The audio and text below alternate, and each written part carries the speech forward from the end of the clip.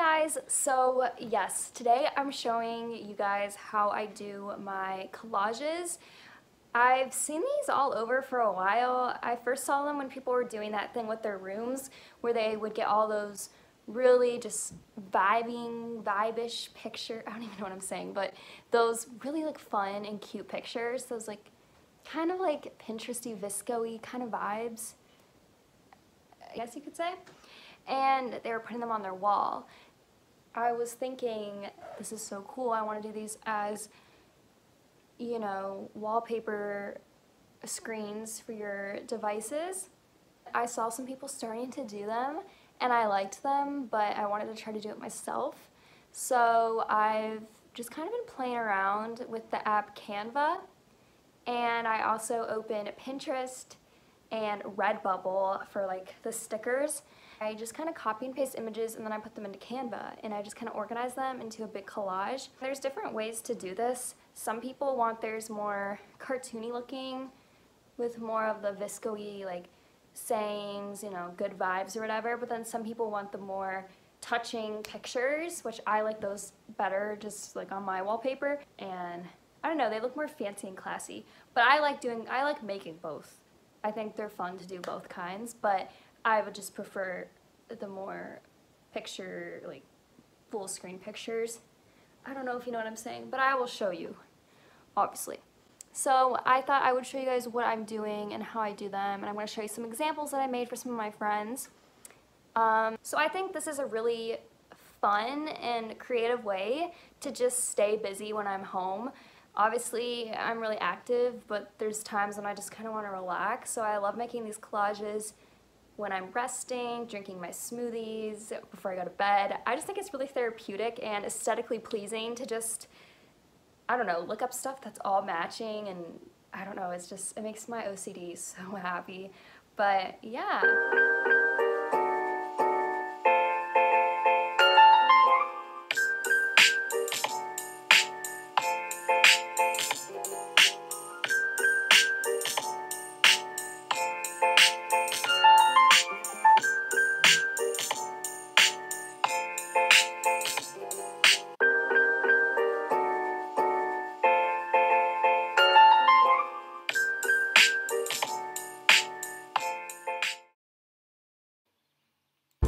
Since I am doing my wallpaper for my MacBook Pro, I'm doing custom dimensions and I'm entering in the measurements in pixels. It's super easy to find, just, you know, Google it for whatever screen size your device is.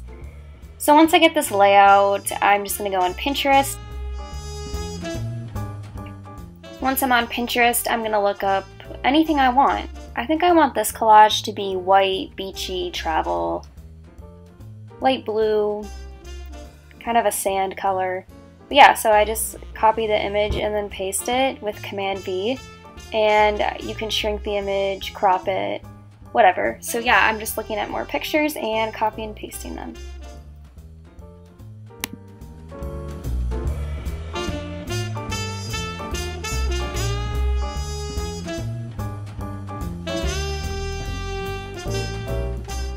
Canva also has a lot of cute little shapes that you can use on the app.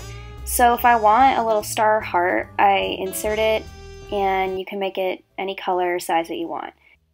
They also have a ton of fonts. So you just pick one that you like and you can write whatever you want.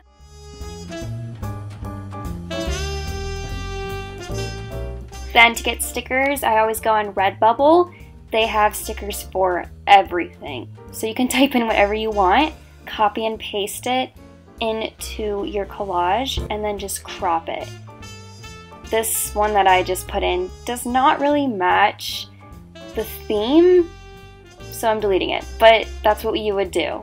You can also change the background to anything that you would like. They give you colors that are similar to images that you have in your collage, or you can literally just use that little rainbow thing and kind of slide it around.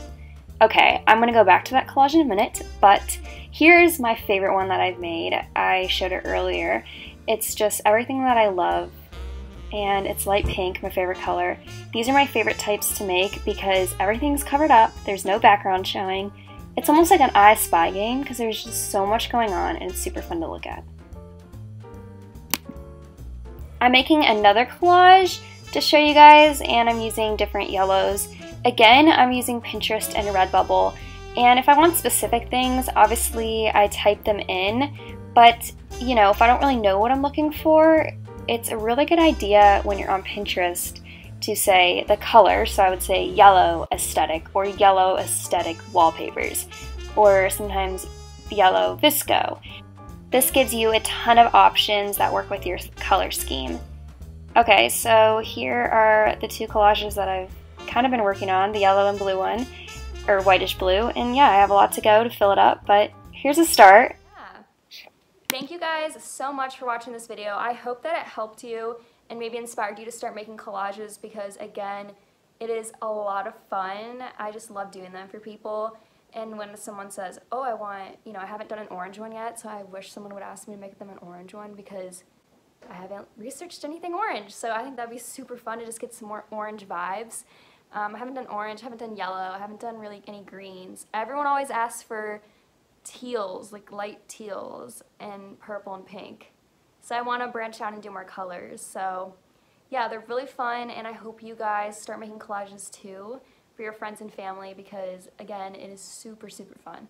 Alright, I hope you liked today's video, and tune in for more.